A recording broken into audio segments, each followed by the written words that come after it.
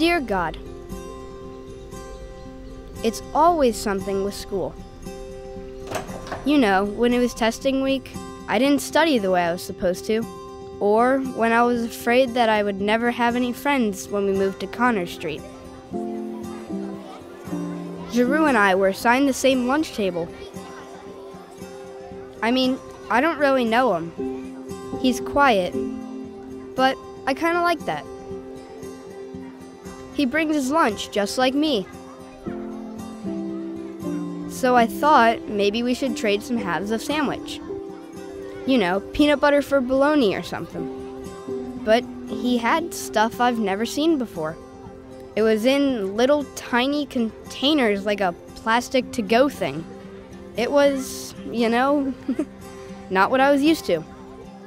I told Dad that evening how unique it was. He said school was about being curious, so maybe I should be curious and find out more about it.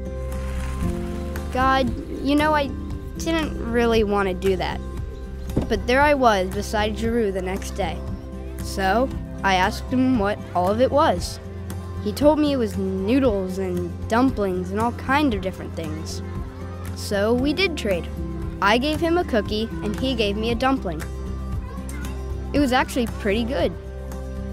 I think it might be fun to try more of his stuff. Oh, and Giroux really liked the cookie. Kind of. I went to the library and checked out a book on how to make my own bento box, so I could surprise him.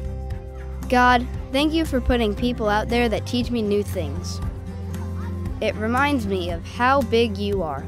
Your friend, Ross.